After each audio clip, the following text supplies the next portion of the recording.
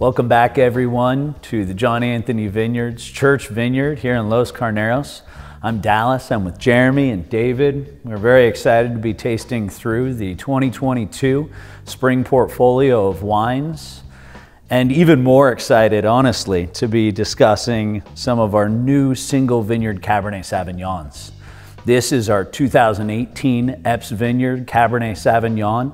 This vineyard used to comprise the Oak Knoll District Cabernet Sauvignon, whose last vintage was the 2017 in last year's spring release. And as the vines have grown more and more character, the evolution of the vineyard has come about. We were doing an injustice by not creating single vineyard designates. And so this is just very special for us. We're very excited. This is such a beautiful Cabernet, Dallas. This Epps Vineyard site, it's only 2 acres. So we're talking about 4 different blocks where we've really only made 4 barrels of this wine. 75% of it is done in new French oak with 1 neutral barrel, just to make sure we have a really nice kind of balance of character to it. Predominantly grown to clone 337, it's much more of a powerhouse site with that really stony kind of soil. I think that breaking up the Oak Knoll District into these single vineyards and letting them show on their own is probably one of the most brilliant things we've done in a long time.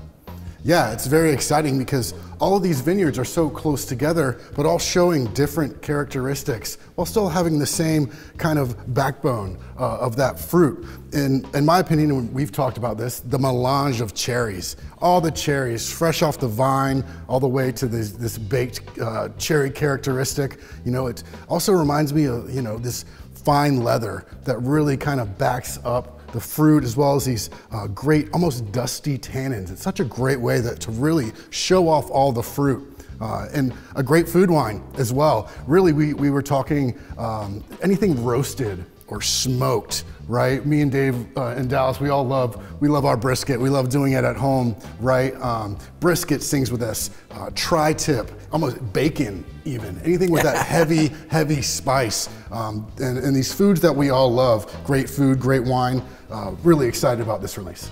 Yeah, no doubt. I couldn't agree with you guys more. Very excited about these single vineyard designates, and the Epps Vineyard, in my opinion, singularly, the most elegant Cabernet Sauvignon that we have yet produced. Got very old world characteristics, a lot of that having to do with that stony soil drainage, a lot of red fruit profile.